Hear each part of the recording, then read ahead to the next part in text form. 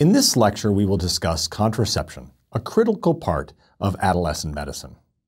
Why is this so critical in adolescent medicine? It's because 46% of U.S. high school students report having had sex, and there are more than 700,000 U.S. teen pregnancies each year. This rate of teen pregnancy has come down, but that's because of increased use of contraceptives in these kids. There are two main types of contraception. We have hormonal methods and barrier methods.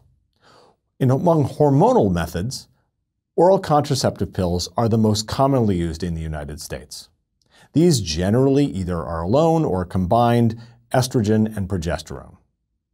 Hormonal methods can exist which contain progesterone alone, and these may have a different or improved side effect profile. Likewise, there are barrier methods, and condoms are the most frequently used. So let's go through the methods of standard adolescent birth control in terms of what these methods are and how we use them. So oral contraceptive pills are generally estrogen or estradiol and progesterone combined, and usually this is a daily pill. There's also the opportunity for providing a transdermal patch. Again, estrogen and progesterone, and this time it's an adhesive patch that is left on the skin. We also can provide adolescents with vaginal rings. These may have estrogen and progesterone, and it's a flexible ring that's inserted and left in the vagina. Also, we can recommend condom use, which obviously does not involve hormones, but it has to be used every time you have sex. There are also long-acting varieties of birth control where patients do not have to intervene on a regular basis, like a daily pill or remembering to change their vaginal ring.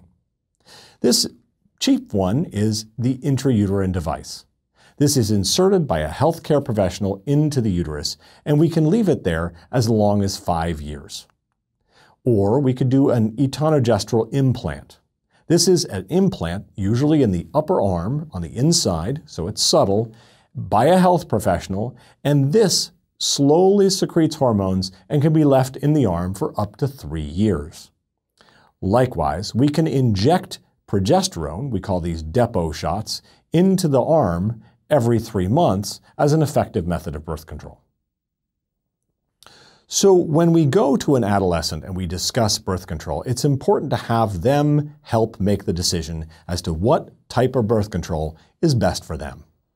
Minors can consent to health care related to sexual health and birth control. They do not need parental approval.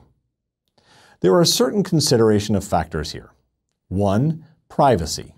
Second, how will they adhere to this regimen? If it's someone who's irresponsible, is a daily pill really the best option?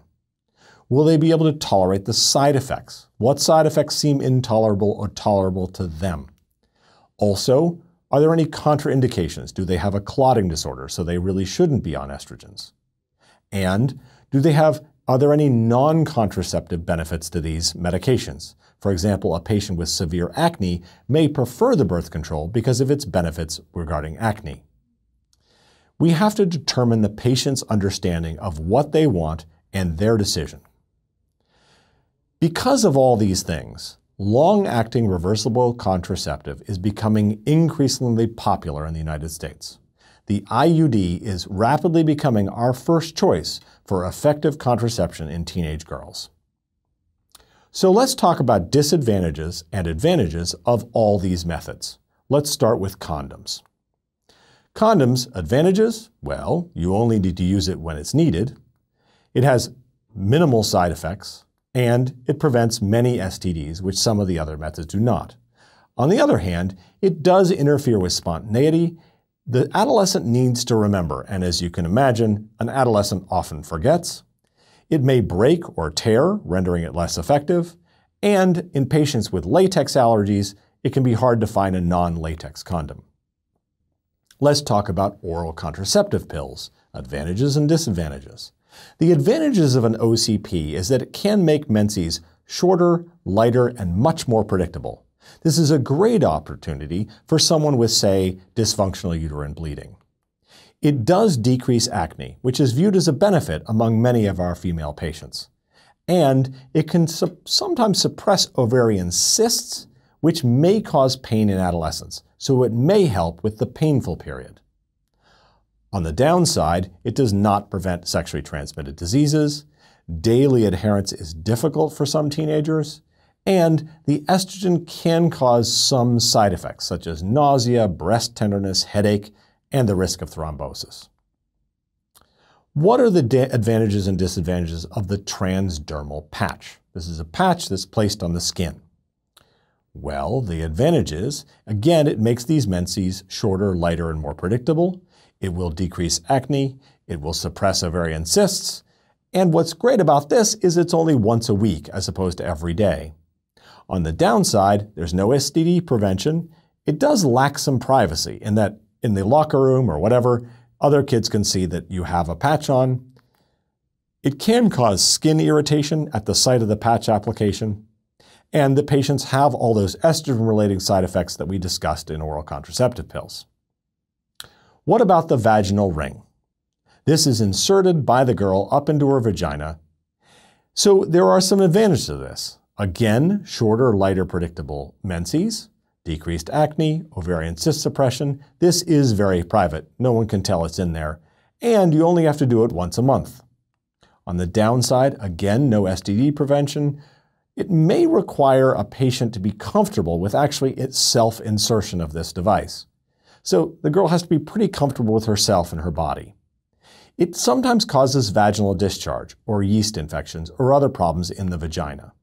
And again, we still have those estrogen-related side effects like nausea. So what about the depot shot? This is an intramuscular ingestion of progesterone every 3 months. It can cause amenorrhea.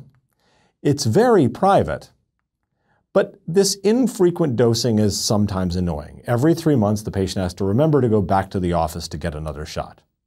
Also, it can cause spotting of the menses, which sometimes girls find annoying when they can't predict when they're going to spot. On the downside, again, there's no STD prevention. They may suffer some weight gain. They may have irregular periods for a few months before they develop their amenorrhea, and you can have decreased bone mineral density, which is bad for them long term. So we have to be thinking about optimizing calcium intake.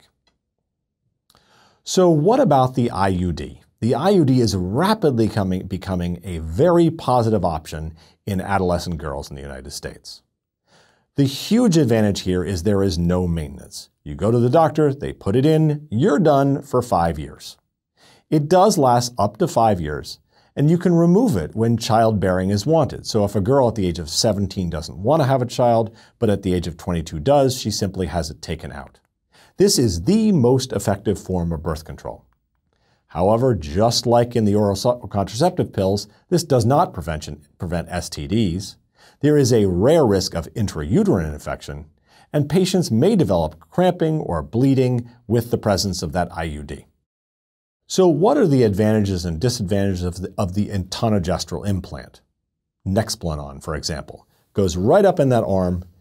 There's no maintenance. Once it's in, it's good. It's got a reasonably low risk. It's a pretty safe thing to put in. And it's very effective. It's reasonably private because most people can't see it because it's placed on the inner part of the arm. On the downside, again, it does not prevent STDs. There is a minor surgery needed both to implant it and even more perhaps surgery to remove it. And cramping and bleeding can absolutely happen.